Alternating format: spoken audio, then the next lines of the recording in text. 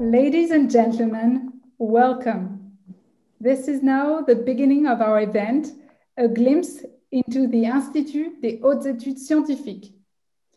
I am Claire Lenz, Director of Communications and Development at IHES, and on behalf of the Institute, as well as the Friends of IHES, I thank you for attending this event. The format chosen for this event is that of the webinar, meaning that for all of you watching, you can see the panelists, but you cannot see the rest of the audience and you cannot speak directly during the event. That being said, feel free to ask your question and post your comments using the Q&A button as well as the chat button down your screen. Without further ado, we will now start our event with Mr. Michael R. Douglas, President and Chairman of the Friends of IHES. Thanks, Claire. Hello, everybody. Thanks for joining us today.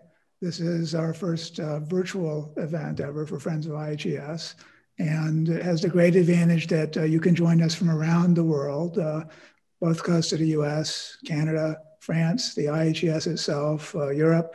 Welcome to all of you. It's a great pleasure to host this event and a great opportunity for us to get together. So we're particularly honored today and grateful to the French ambassador of the US, Philippe Etienne, who is with us today to introduce the event. Philippe?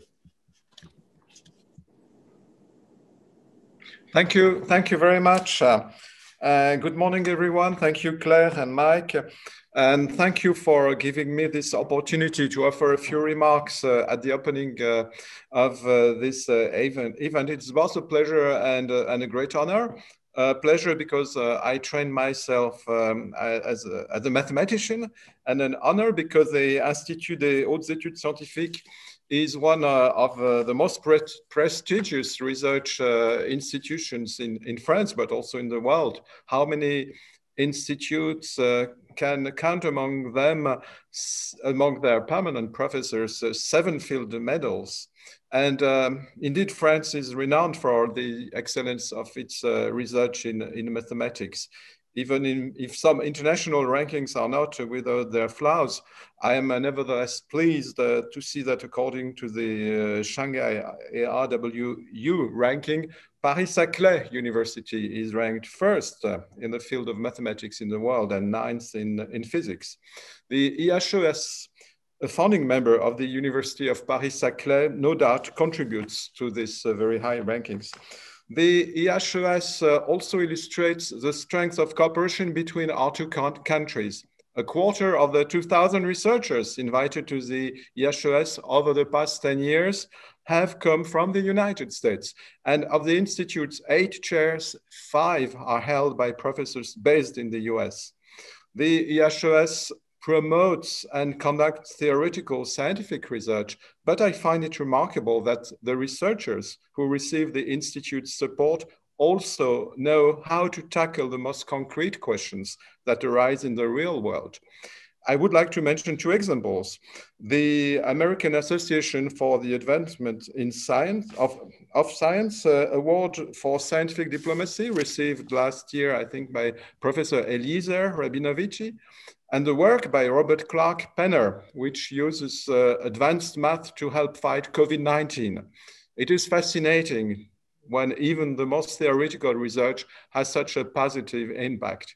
I don't want to be too long, and I leave the floor to the speakers to lead discussions that I'm sure will be fascinating. The presentation that Slavka Ryshkov is going to make on universality in physics will, I'm sure, give an image of the scientific excellence that the IHES stands for. But before leaving the floor, I would like to extend my warm greetings to and my gratitude to several participants in the audience today, whom I know personally sometimes, especially to Emmanuel Hulmeau, the IHES's director, and his predecessor, Jean-Pierre Bourguignon.